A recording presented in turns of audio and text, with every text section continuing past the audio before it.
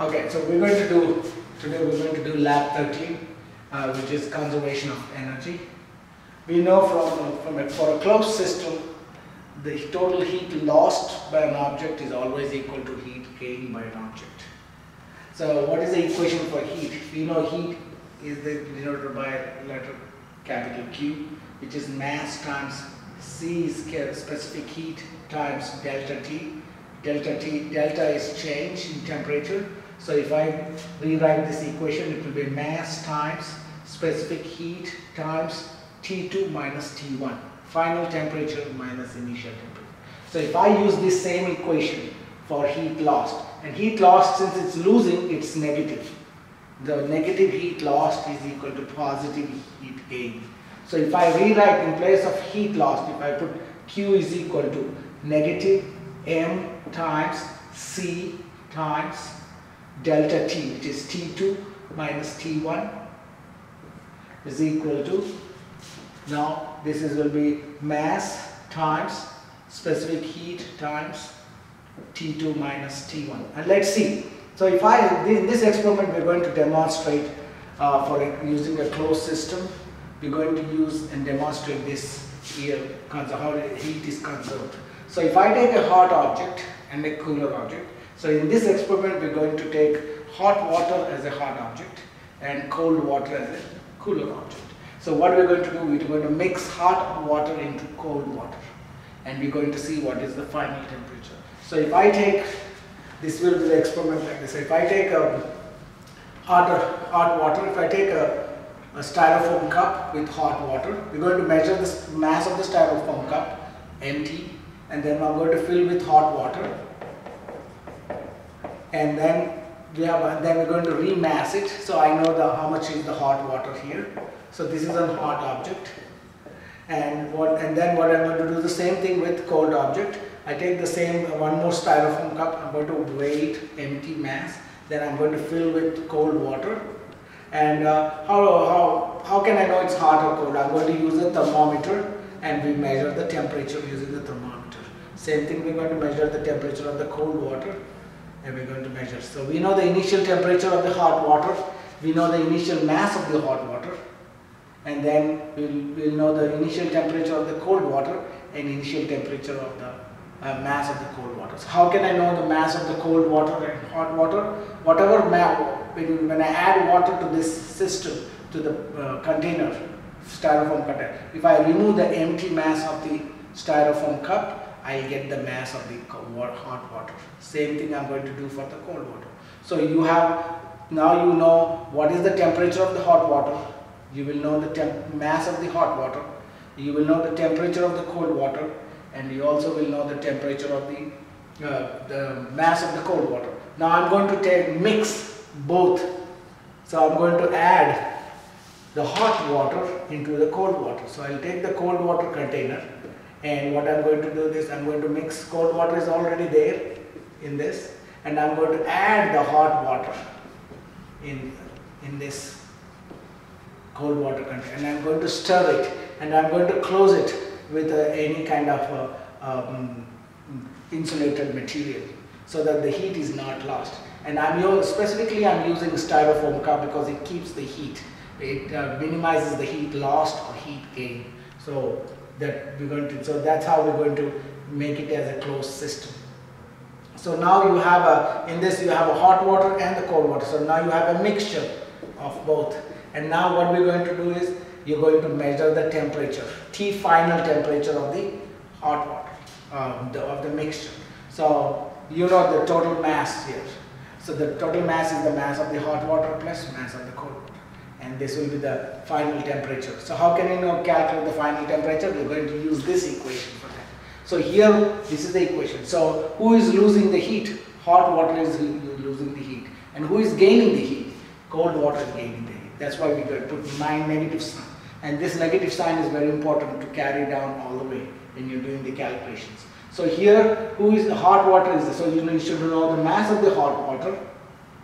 Then you need to know the specific heat of the hot water.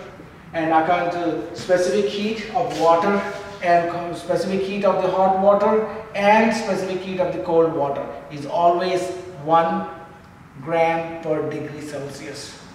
Specific heat for both is 1. So we take the hot water, specific heat of the cold hot water.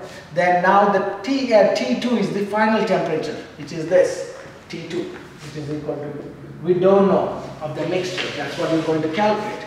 But I know the temperature of initial temperature of the hot water, T1H. I put it as T1H, which is the initial temperature of the hot water. Now do the same thing here. This will be positive because cold water is gaining the heat.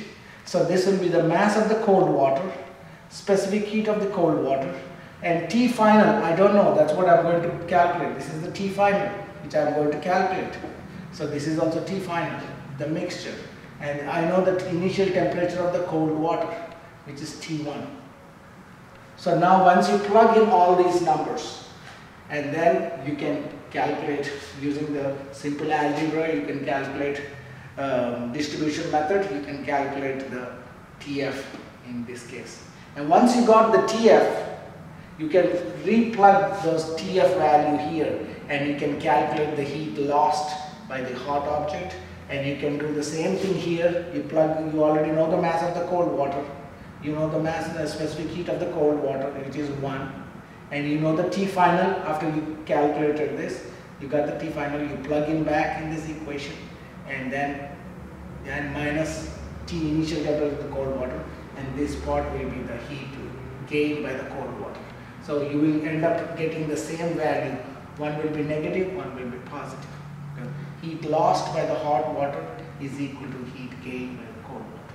So this experiment we are going to use.